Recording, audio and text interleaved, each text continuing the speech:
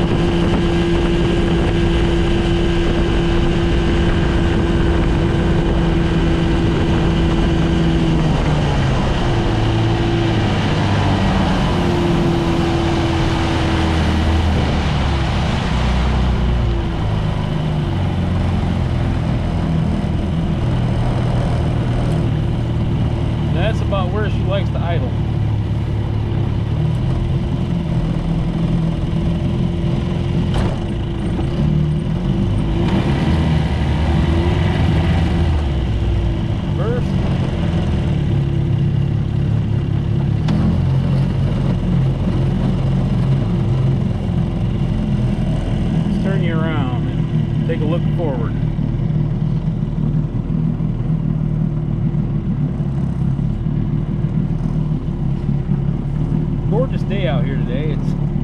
It's still in the 50s, but no wind, just a few clouds, nice blue sky, gorgeous day. A little bit seasonably cool for mid-September, but we'll take it.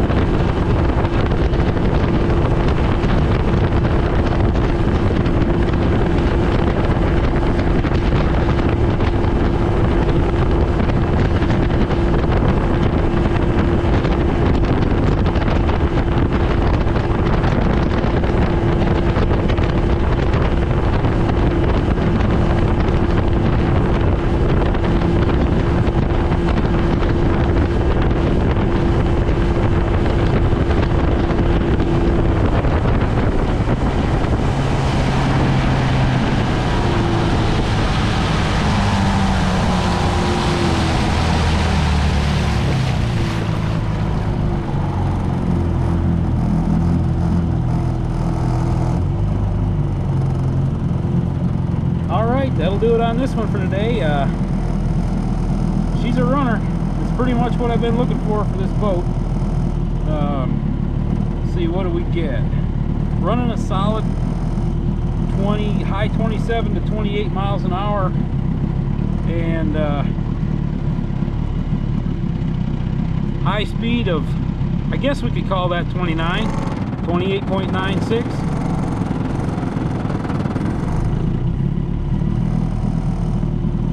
That's close enough to 29 to suit me. Maybe someday I'll figure out how to break 30 with this hull, but I'm pretty happy with that. Till next time, thanks for watching. Keep your prop out of the mud.